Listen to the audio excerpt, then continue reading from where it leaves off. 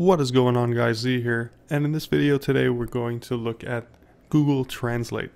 Now, what is Google Translate? Google Translate is a translator. It's a page translator or it's a word translator. Now, this is a really handy tool that I do use if you ever browse different websites like Chinese websites or French websites, or you do business and you need a good translator.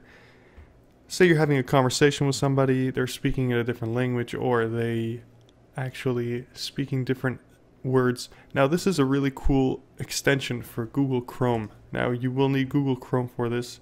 If you don't already have Google Chrome, go ahead and download it and install it.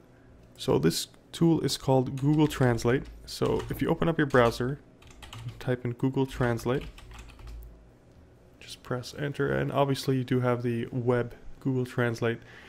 Now we're looking for the extension Google Translate. So after that, type in extension so that it takes us to it. So as you can see, I have that highlighted in purple because I've already clicked on it. So you want to go ahead and click on the top link. It should be a Google link. Let's go back just to make sure. So that's a chrome.google.com, and as you can see, this is quite popular in the Google Chrome store. It has 21,502 votes.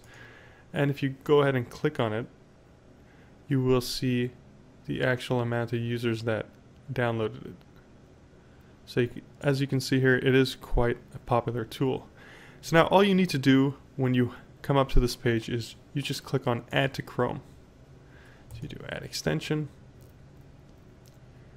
and it should install it right away. So now that you have it installed, you're going to see it's a blue icon with a with a G in middle of it. Almost looks like some sort of a bookmark or something. So if you click on that, you can type in literally any word in any language and it'll translate it.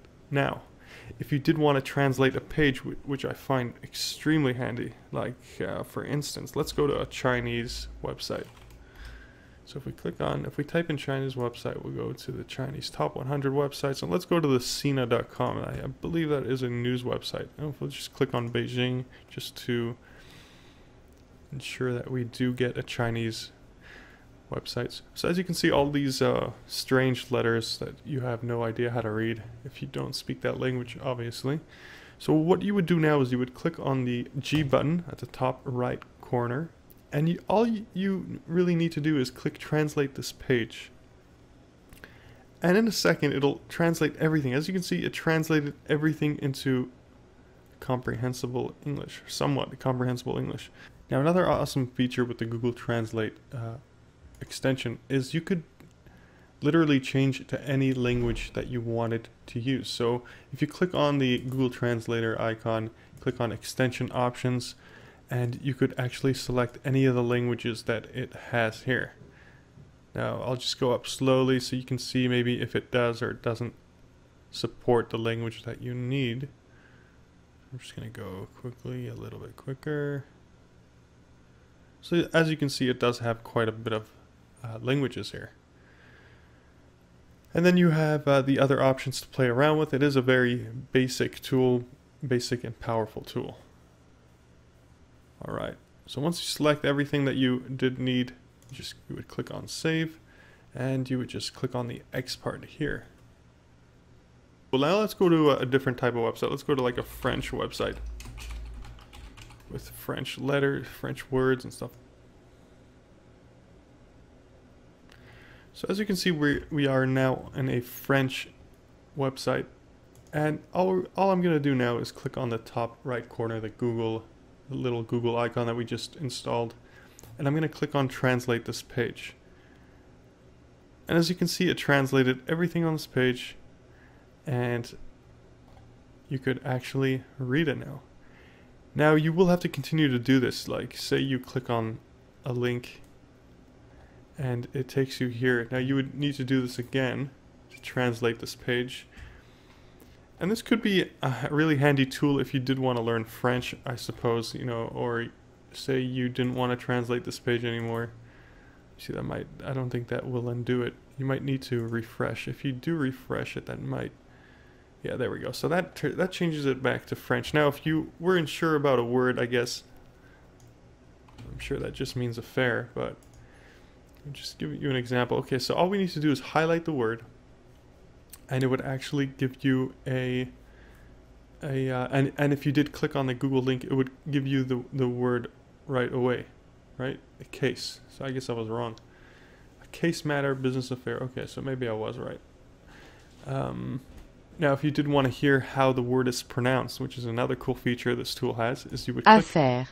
so you would click on that earphone icon. Affaire. Oh, sorry, on the volume icon. Affaire. Case. And then it would tell you, it would actually read it out to you what that word means. So let's try another word here. Just to give you an example.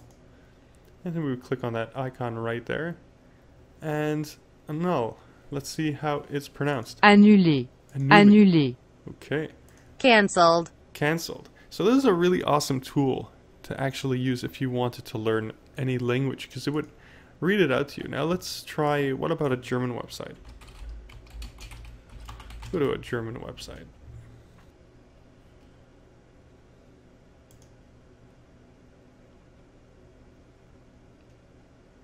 So as you can see, I'm now on a German website. Now we're going to try the same thing with this one. We're going to click on that icon there in the top, and we're going to either translate this page,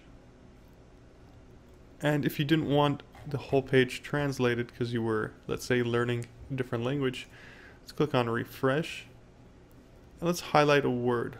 For instance, we will highlight, I believe that's loud? I don't know, let's find out.